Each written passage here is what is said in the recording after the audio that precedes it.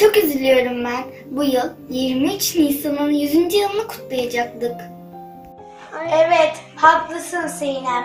Oysa şimdi evlerdeyiz.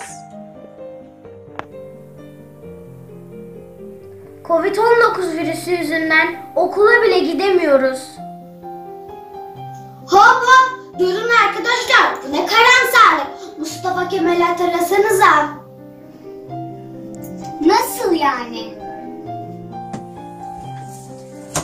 Mustafa Kemal zorluklar karşısında pes etmezdi.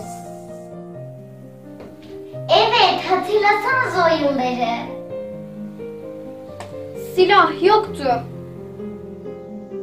Askerimiz Birinci Dünya Savaşı'ndan yeni çıkmıştı. Yordundu. Halkımız ise bir avuç buğdaya muhtaç, yoksuldu. Umudunu yitirmiş bir saltanat vardı.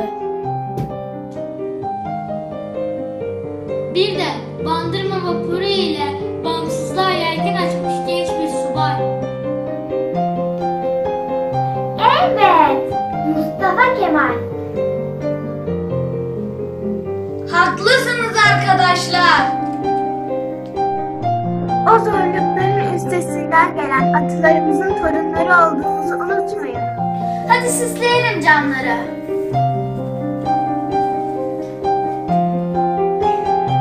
Giyinelim en güzel kıyafetleri. 100 yıl önce temeli atılmış bu güzel ülkenin çocuklarıyız biz. Seslenelim dünyaya. Söyleyelim şarkımızı.